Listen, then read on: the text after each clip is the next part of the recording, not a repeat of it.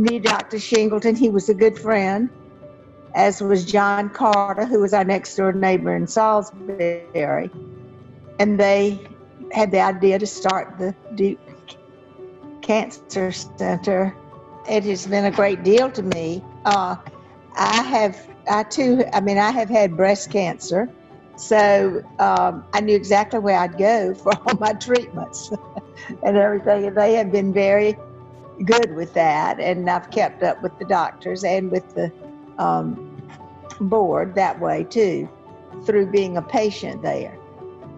The board, I think, is a wonderful way to keep up with Duke. So we enjoy going back. Well, Dr. Kim Larley came up with the idea of a joint effort by the Nicholas School of Environment and the Cancer Center at that time to work on preventing cancer in addition to trying to cure cancer. So that idea appealed to us, and we've been continuing that ever since. Cancer is still a major problem in this country and the world, and the Duke scientists are among the best.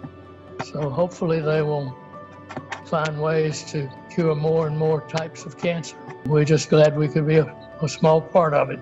We've enjoyed our connection with Duke, and it gets us to come back to campus more often than we maybe would have done. Well, it's gratifying to see the progress that has been made. We probably aren't even aware of how many lives it touches now, but it's amazing, and all the good that's come from this. It really is a wonderful thing. I don't know what we would have done without it.